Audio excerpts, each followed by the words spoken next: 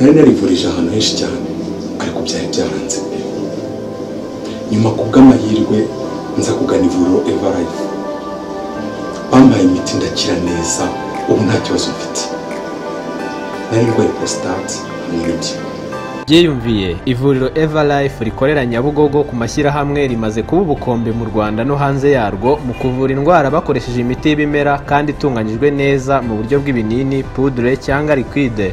Hari abadokteri batandukanye bagufasha kandi cyiza nuko aho waba uherereye hose ku isi imiti yakugeraho kuko bakorana na DHL. Mu ndwara bavura twavugamo nk'iz'imyororokere zose, kurangiza vuba no kubura ubushake, indwara zifata abadamu, igwingira ry'igitsina, indwara nk'umwijima, impyiko, diabete, igifu, amara, umutwe, asima. Abifuza kuva ku biyobyabwenge nabo barabafasha. Ku bindi bisobanuro wahamagara cyangwa ukandikira muganga kuri 079 20 39 824. Everlife, icyizere cy'ubuzima. Inama y'umunsi.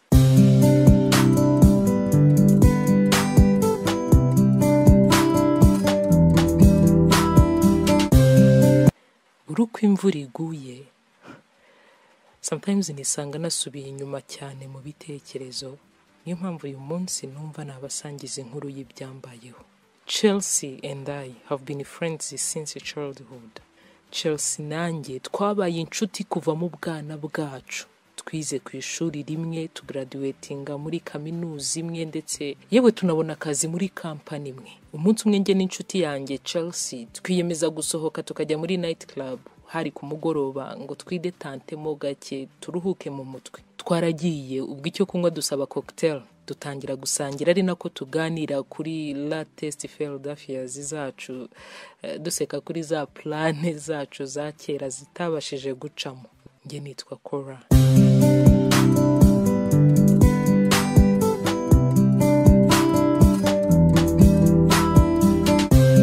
Muri iyo night club twarimo nagiye kubona mbona umuhungu ntaza haturutse rwose, mbonye bwa mbere araje ampereje ururabo.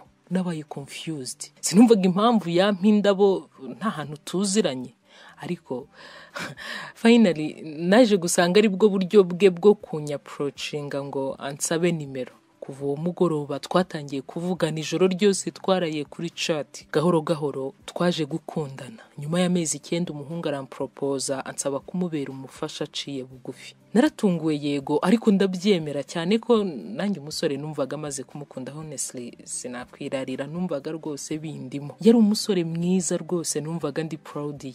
Ubwo bukwe turabwemeza, dutumira bake cyane mu nshuti zacu n'ababyeyi bacu ngo kuko twaje kubana. Nyuma y'umwaka umwe gusa Imana iduha umwana w'umukobwa. Honestly nari umugore wishimye, mfite umukobwa mwiza, mfite umugabo mwiza, afite akazi keza, nanjye mfite akazi keza. Urugo rwacu ntacyo rwari rubuze. Nashimaga Imana buri munsi, ariko ntazi ko byose nshobora kubibura just in an instant, mu isegonda.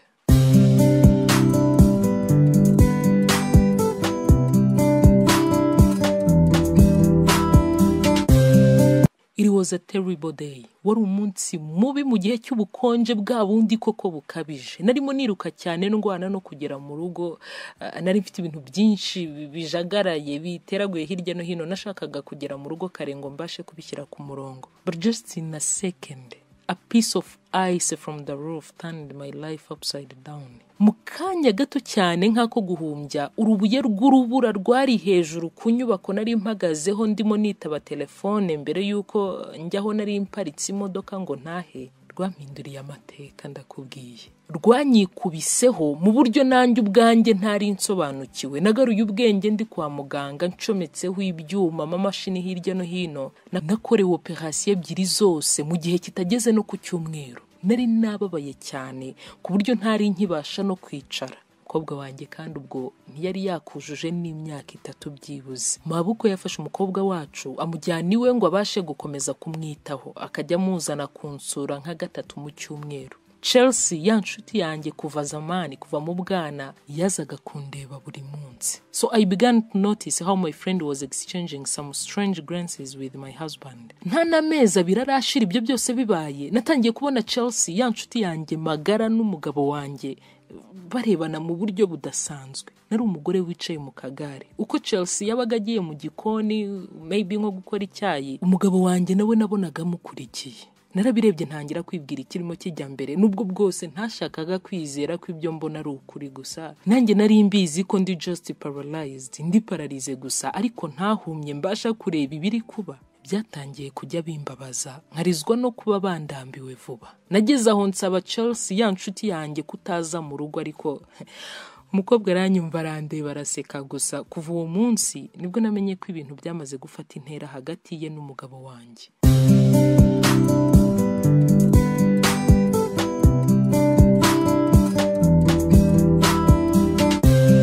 Nyuma y'amezi make nari ntangiye koroherwa ku buryo nari nsigaye mbasha kwiyicaza nubwo ntashoboraga wenda guhaguruka. Chelsea yakomeje kugeza iwanjye kenshi ndetse atangira no kujya ajyana n'umugabo wanjye mu cyumba cyacu. Yewe yanataha nkabona umugabo wanjye aramuherekeje ndetse baranatinze. Ntibigeze bahisha na gato iyo relationship yabo at all. Umugabo wanjye yashatse umuganga aramwishyura kugira ngo azajye aza kunyitaho buri munsi mu rugo. Kuva icyo gihe Chelsea ntiyongeye kugaruka mu rugo, ahubwo umugabo wanjye niwe watangiye kujya musanga iwe. Icyo gihe njye nabashaga gusa kwicara mu kagare, wenda nkaba nanatembera nkijyana aho nshaka hose mu nzu. Ubwo umugabo wanjye atangira kujya arara adatashye ndetse rimwe na rimwe akamara n'iminsi adakandagira mu rugo. Bidatinze rwose anyerurira ko arimo apanga kuba yagenda burundu. Gize ngo tubiganireho, arambwira ati listen, I have my life ahead. Mfite ubuzima buntegereje imbere bwo kubaho. I'm not like you who has only to wait for the death in a wheelchair. Mfite byinshi byo gukora. Utibeshya ko ndi nkawe utegereje gusa urupfu mu kagare. Nyuma y'aya magambo nabanje kugira ngo ndumviranye. Namaze amezi n'amezi ntaragarura ubwenge, ntatekereza neza, ntariyakira. Numvaga nta yindi mpamvu nsigaranye yo kubaho. Ariko nanone natekereza ko umukobwa wanjye numva nongeye kugira imbaraga zo gukomeza guhatana nanone. She was the only reason that was stopping me from doing a terrible thing. Niwe gusa watumaga ntafata umwanzuro mubi wenda ngo mbe nakwiyahura.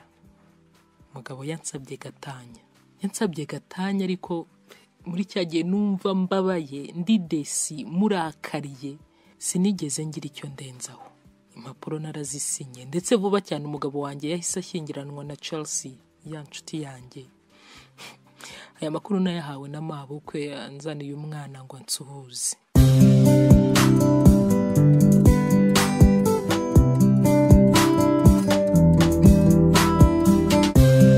Uyu munsi hashize umwaka mpuye n'impanuka y'urubura rwanyituyeho.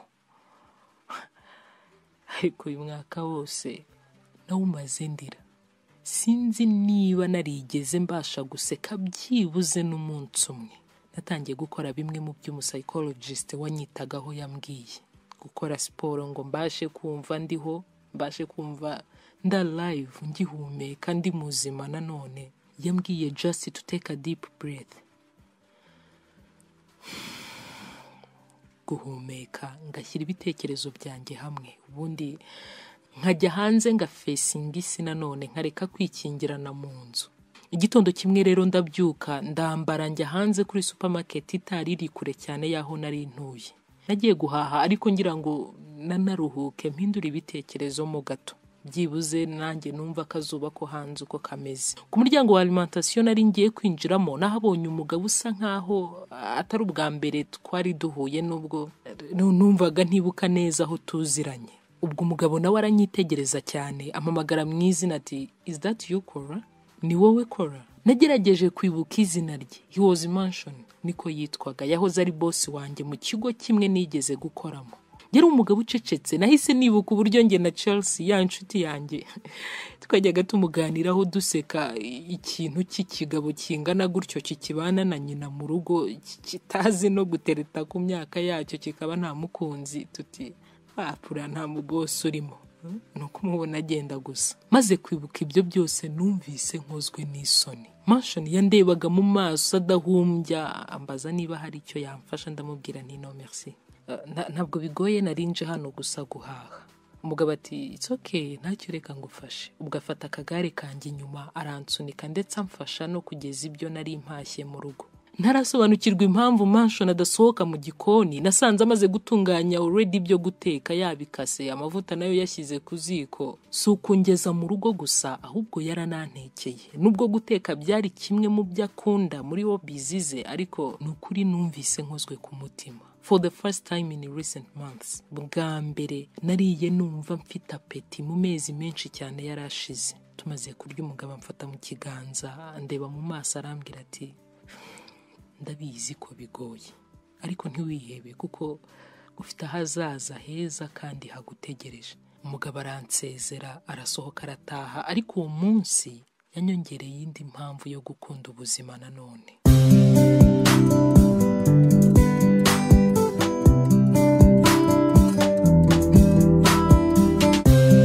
The next day, umunsi ukurikiyeho Mansion yagarukanye ibyo kurya nanone, frigo arayuzuza. My friend, sinibuka igihe mperukira kwibona nitaweho bene ako kageni. Twatangiye kuganira, nza no kumenya ko burya Mansion yari afite umubyeyi urwaye cyane. Mama we yari arembye cyane, kandi niwe mwana yari afite wenyine wo kumwitaho, kandi Mansion nawe niwe mubyeyi gusa yari asigaranye. Byanze bikunze yagombaga kumwitaho. Mansion ati ibyo bibazo byose by'uburwayi rero byaje mbere y'icyumweru kimwe ngo nkingiranwe n'umukobwa twari tumaze igihe dukundana. Ikindi mama amaze kurwara, natangiye no kubura umwanya wo kujya ku kazi, simbashe gukurikirana ibintu neza kubera amarandevu menshi ya hato na hato yo kwa muganga. Business yaje guhomba, ngo kuko umukobwa twagombaga gushyingiranwa mu cyumweru kimwe yandetse ahubwo akimariya n'umugabo wari inshuti yanjye. Mbese muri make urumva ko inkuru zacu zifite aho zihuriye. Mansion amaze kumbwira inkuru ye, numvise ndi guilty. Numvise ntewe ipfunwe cyane n'uburyo namufataga ndetse n'uburyo namutekerezaga. Musaba imbabazi nanjye kubwo kumujajinga byoroshye ntanazi ibyo ari gucamo. Mansion yatangiye kugeza iwanjye buri munsi uko abonye akanya kahanyura, and from nowhere nisanze natangiye kujya nita ku kuntu ari busange nambaye cyangwa se uko imisatsi yanjye imeze. Ntangira kujya nsokoza nkanayifunga neza, nkagerageza uburyo ubwo ari bwo bwose asanga nsa neza, nakarabye mpumura neza. Nubwo byabaga bigoye kwivana no kwiyicaza mu kagare njyenyine, natangiye kugerageza yewe nkanakora udusiporo gake gake uko nshoboye ngo ntahinamirana. Rimwe na rimwe nkifata ubwanjye ibitekerezo biri kure, ndi gutekereza kuri Mansion cyane, ndetse nabona bwije ataje nkumva mbabaye mu kuntu, ndi gufeeling uncomfortable, nkumva hari ikibura, hari ikitagenze neza byanze bikunze. Mansion natangiye kujya mubona nka marayika Imana yanyoherereje ngo nticwa n'agahinda. Inshuro nyinshi yanzaniraga indabo, akansohora mu nzu tugatemberana muri parike. Mu mezi 2 gusa twari tumaranye, ubuzima bwanjye bwari bumaze guhinduka mu buryo nanjye ubwanjye nashoboraga kubona.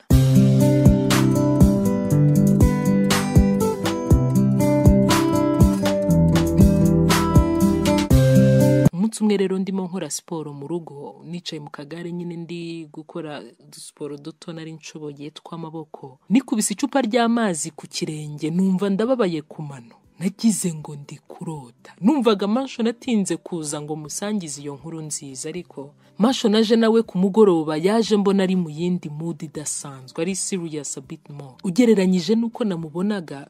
Nabonaga yahindutse, ubwoba buranyica, mburaho mpera mubwira ibya ya nkuru y'ibyambayeho mu gitondo. Numvise ngize ubwoba ko ashobora kuba aje kunsezera. Icyantunguye, umugabo yanyambitse impeta, ansaba niba twabana. Naranezerewe kandi mbyemera ntazuyaje kuko numvaga amaze kumumenya neza.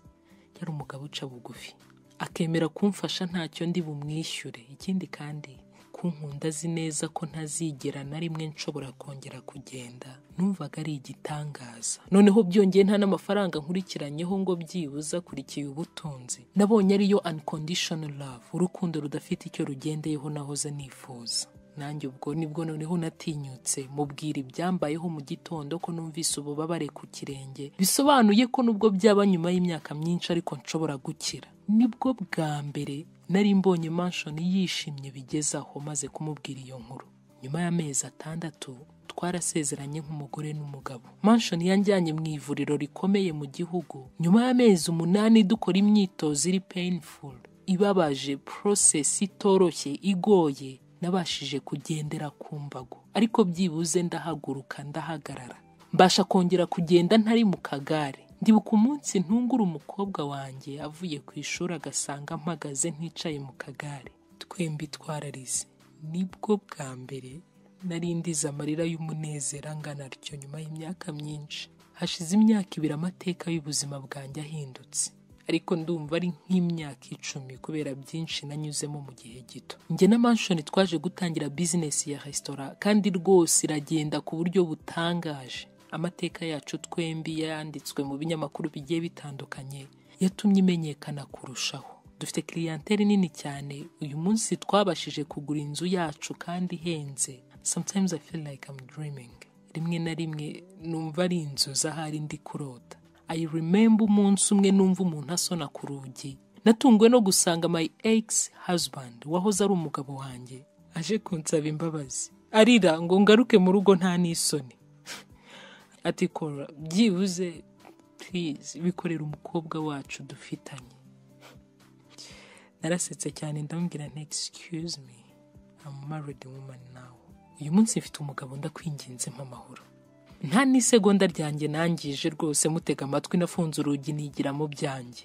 Gusa nubwo nageze aho nkumva nanze Imana, uyu munsi nibwo nsobanukiwe impamvu byose byagombaga kubaho. Inama y'umunsi.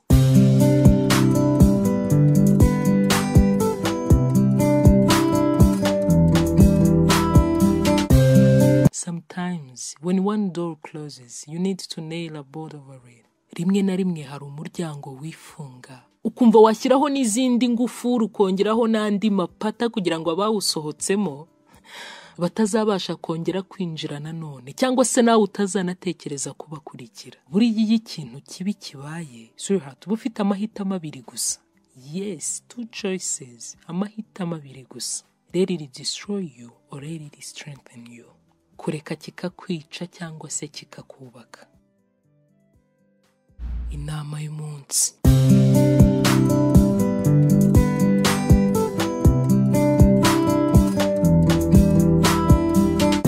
Hello friends, you have probably heard that if you do good to others, it will come back to you. And it really is true. Ushobora kuba warumvise ko iyo ugiriye neza abandi ubisanga imbere. Ibi ni ukuri, kandi rimwe na rimwe hari ubwo agakorwa k'ineza gato cyane gashobora kukuviramo umugisha uremereye. Uyu munsi inkuru ngiye kukubwira irongera kukwibutsa icyiza cyo kuba umuntu ufite ubumuntu.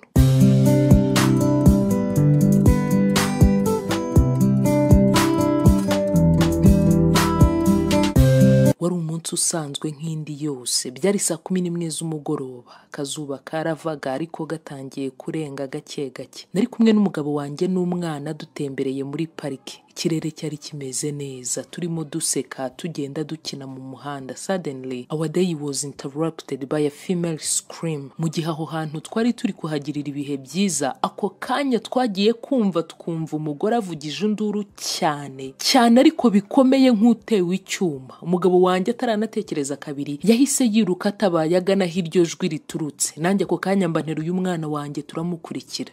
Ariko icyo nabonye nk'umubyeyi cyankuye umutima.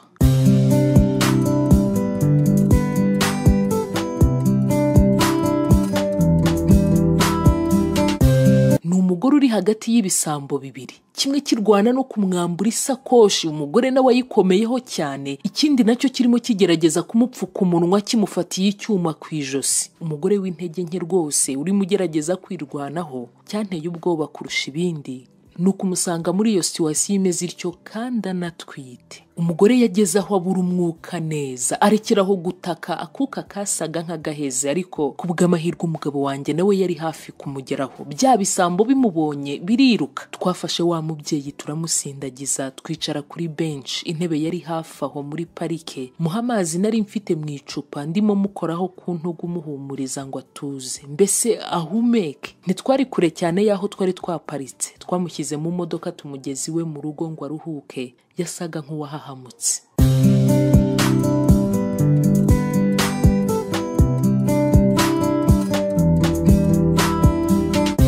Nyuma y'ibyumweru nka 2 twasubiye muri ya parike n'ubundi. By coincidence tuhasanga wa mugore twatabaye, ariko noneho hari hakiri kare kandi kuri iyo nshuro ntiyari wenyine. Umugabo waramukanya n'uwanjye ati mwarakoze cyane kuhambera kandi rwose nzabizirikana. Ahubwo niba nta kibazo mwanyemerera tugasangira iyi weekend itaha, tugasangira iwanjye. Ndabatumiye kandi rwose nimumpakanire. Njye n'umugabo wanjye invitation twarayemeye, twarayakiriye, ariko ntibyadukundiye ko tujyayo kuko twagize impamvu itunguranye itaragombaga gutegereza, idusaba kwimukira mu wundi mujyi uri kure cyane y'uwo twari dutuyemo, bituma tutabasha kwitabira bwa butumire. Kuva ubwo kandi ntitwongeye kubonana. Ubuzima rero bwarakomeje. Nyuma y'imyaka 21 umuhungu wacu yari ageze muri kaminuza. Umusore uri seriye cyane aza kumbwira ko afite umukunzi, Helen, umukobwa bahuriye muri campus muri kaminuza mu kigo. Nabanje kugira ngo ni bimwe bya copinage by'abana, ariko umuhungu wanjye nta mikino yari arimo, ndetse yaramuzanye aranamutwereka mu rugo. Helen, umukobwa uciye bugufi, witonda, uzi ubwenge, uzi gukora kandi ufite n'ikinyabupfura. Yazaga kudusura inshuro nyinshi mu rugo ku buryo twageze aho tumukunda nk'umukobwa wacu bwite. Ndetse bya bintu biza kuba seriye, byarashobokaga ko ubukwe nabwo bwari hafi kuza. Gusa twagombaga kubanza tukamenya iwabo w'umukobwa, kuko ushobora gushima umwana ariko ntushime umuryango avukamo, kandi nyine murabizi imiryango itari hamwe mu rugo rw'abana biteza ibibazo byinshi cyane. Ntibyatinze umukobwa nawe yadutumiye iwabo mu rugo ngo imiryango yombi imenyane mbere y'uko ishyingirana.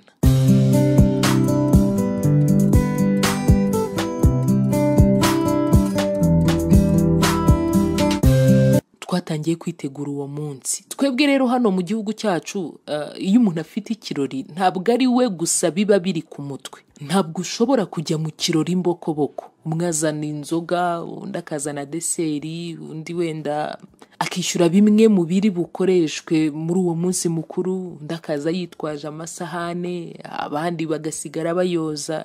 Nta muntu utagira icyamara mu munsi mukuru. Uba ari uwanyu mwese kandi mugomba kuwugiramo uruhare. Ikirori cyagombaga kuba kuwa gatandatu. Nanjye rero kuwa gatanu nimugoroba ntangira gutegura salade tuzarya. Umugabo wanjye nawe ubwo hirya karanze inyama tugomba kujyana. Turimo tuganira, duseka, dusererezanya, yatangiye gukorora, ariko noneho mbona ni mu buryo budasanzwe. Atangira kwifata ku mutima cyane.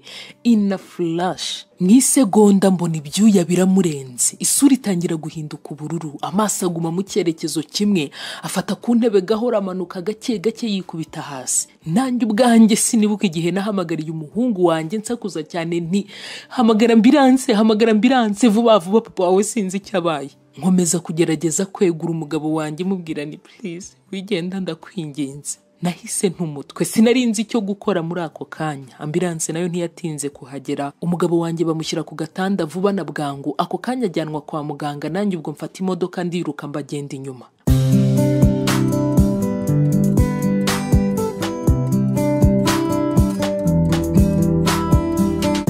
My husband was suffering from the diagnosis of heart attack. Umugabo wanjye yaragize ikibazo cy'umutima. Ikintu nari mubonyeho bwa mbere mu buzima mu myaka 23 yose twari tumaranye. We had a sleepless night at the hospital. Twaraye rwantambi kwa muganga. Iryo joro nta wasinziriye. Twari dutegereje nk'abategereje Yesu. Ndimo nzunguruka ibitaro byose. Nabonaga bitinze cyane ko hagira ukingura umuryango ngo atubwire uko bimeze. Ariko Dr. aje nawe amakuru ntiyabaye meza. Umugabo wanjye yari akeneye gukorerwa operasiyo ihenze cyane kandi byihutirwa. nta mafaranga yishyura twari bubone, kabone n'ubwo twagurisha inzu twabagamo ndetse n'imodoka n'ibyo dufite byose, yewe amafaranga ntiyari bugwire. Natangiye guhamagara inshuti n'abavandimwe, abo nzi n'abo ntazi, mbabwira uko bitugendekeye ngo byibuze hagire uturwanaho. Abandi nabo bakangira inama yo gushaka abavolonteri ngo badukoreshereze fundraising. Helen, girlfriend w'umuhungu wanjye, nawe ntiyatinze kuhagera. Iryo joro ryose twararanye hanze nawe adufasha kurira. Umuhungu wanjye we wabonaga nta kibazo, atarira, ariko kwimyoza buri kanya, ibipfunsi yarimo atera ku nkuta z'ibitaro nibyo byonyine byabashaga kukwereka uburyo nawe ahangayitse.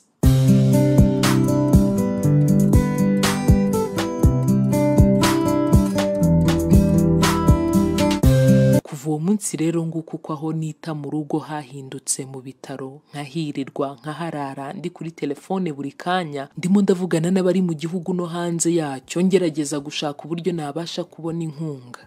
Nka nyuma y'iminsi 3 Helen yambwiye ko ababyeyi be nabo bahangayitse bashaka kuza kutureba kwa muganga. Mu mutima naravuze nti what a terrible way to meet. Ubu koko buni bwo buryo tugiye guhuramo. Natekerezaga ko tuzahura turimo dusangira ifunguro ry'ijoro, tunywa champagne, twumva akaziki kameze neza, duseka tunezerewe. Sinigeze na rimwe ntekereza ko tuzahurira muri iyo situation imeze ityo, amaso yanjye amaze kubibishirira kubera amarira. But of course I couldn't say no. Sinari buhakane, nta kundi nari bubigenze.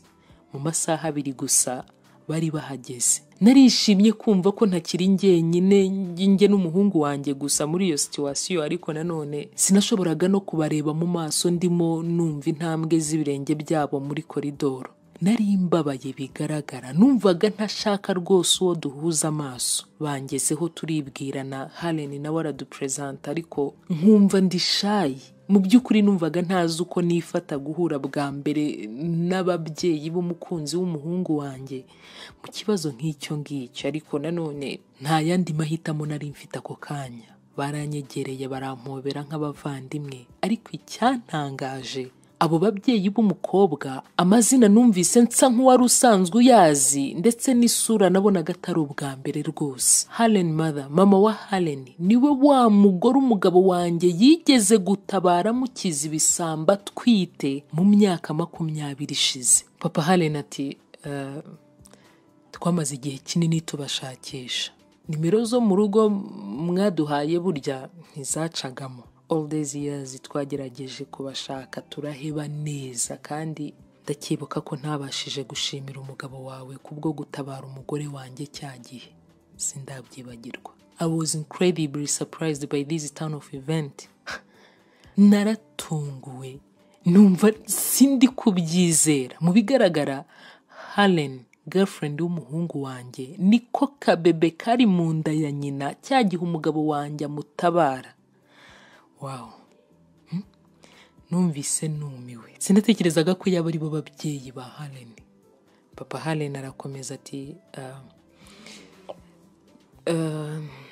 mu myaka 8 ishize njye n'umugore wanjye twatangiye business kubw'umugisha w'Imana, birakunda, ibasha gutanga umusaruro ufatika rwose, biragenda ndetse cyane birenze uko twabitekerezaga.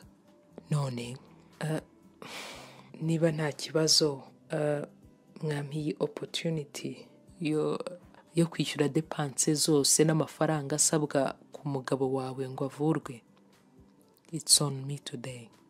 Byose nyemerera mbikore. Wabona wenda bari bwo buryo Imana ishimye bwo kubasha kumushimira, ariyo mpamvu wenda cyagihe bitakunze, kuko nta kintu kinini nari bumumarire. Yarono niko mbitekereza. Buri kimwe cyose gisabwa bakimukorere facture muzime.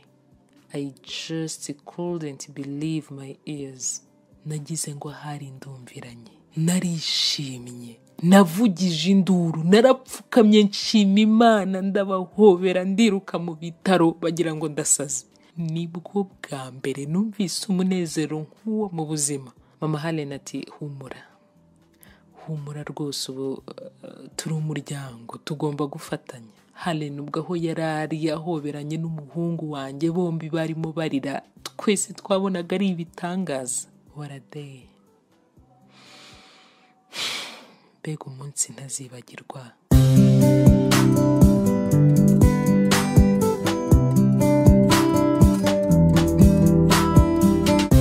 It's been 2 years now when my husband fully recovered after the operation. Nyuma y'iyo operation, umugabo wanjye gahoro gahoro yabashije gukira. Imyaka 2 irashize ubu. Uyu munsi kandi turacelebra anniversaire y'umwaka umwe abana bacu bamaze bashyingiranwe, ndetse vuba aha we are going to be called the grandparents. Vuba aha turabona nakuzukuru. I'm so proud of my son. Ntewe ishema n'umuhungu wanjye wakuze vuba cyane muri icyo gihe cy'ibyo byose bitari bitworoheye, ndetse uyu munsi akaba ari umugabo uri serieux kandi uri responsable kuri famille ye. N'umugabo uzi, uyu munsi n'umugabo nyamugabo uzi icyo kuzuza inshingano muri famille ye bisobanuye. What a sincere happiness it is to have a strong, healthy and friendly family. N'ibyishimo ntabasha kugusobanurira kugira support system nk'iyo hafi yawe, abantu bashobora kukugeraho mu kanya nk'akumurabyo when you really need them, muri cya gihe ubakeneye bikomeye. Inama y'umunsi.